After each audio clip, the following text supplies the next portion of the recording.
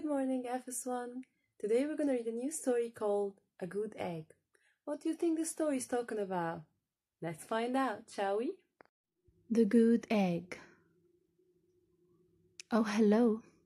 I was just rescuing this cat. Know why? Because I'm a good egg. A very good egg.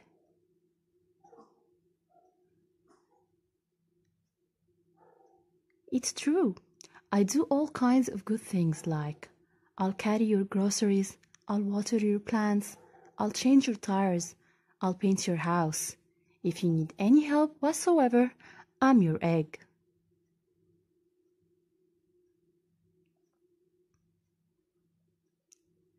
I've always been a good egg. It's been this way from the start. Even in my earliest days, back at the store, there were a dozen of us living together under one recycled roof.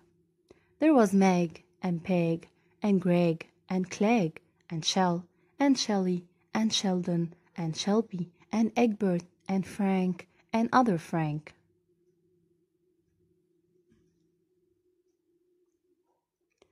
The other 11 eggs weren't on their best behavior. They weren't exactly good. They ignored their bedtime. They only ate sugary cereal. They threw tantrums. They cried for no reason. They broke their stuff on purpose. Meanwhile, I tried to take charge. I tried to fix their bad behavior. I tried to keep the peace. Because I was a good egg. A very good egg. Nobody seemed to care, though. Every night I was exhausted. My head felt scrambled. Then, one fateful morning, I noticed some cracks in my shell. They were everywhere.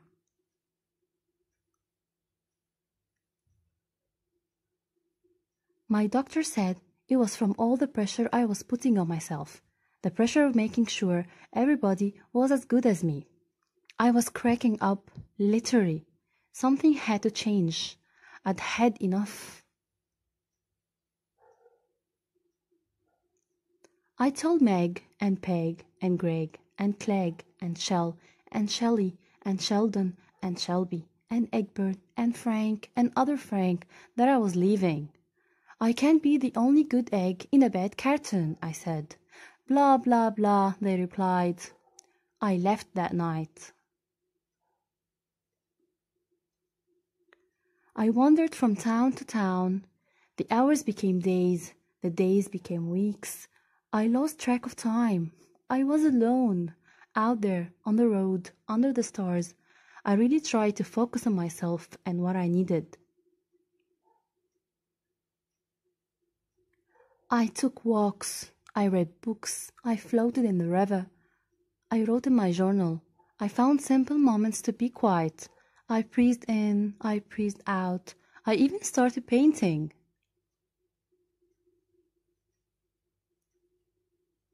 For once, I found time for me. And guess what? Little by little, the cracks in my shell started to heal. My head no longer felt scrambled. I started to feel like myself again.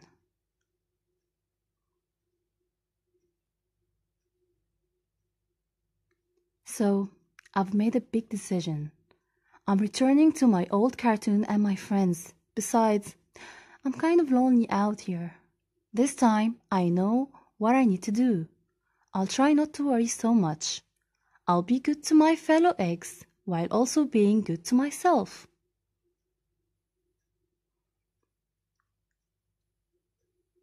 Here we go. Everybody missed me. I missed them too. Hello, Meg. Howdy, Pig. Hey, Greg. Greetings, Clegg. What's up, Shell? Aloha, Shelly. Hey, you, Sheldon. Hi, Shelby. Good days, Egbert. What's happening, Frank? How do you do, other Frank? Sure, every once in a while, somebody's still a little bit bad. But it's not like before. Here's what I realized. The other eggs aren't perfect. And I don't have to be either. I'm okay with that.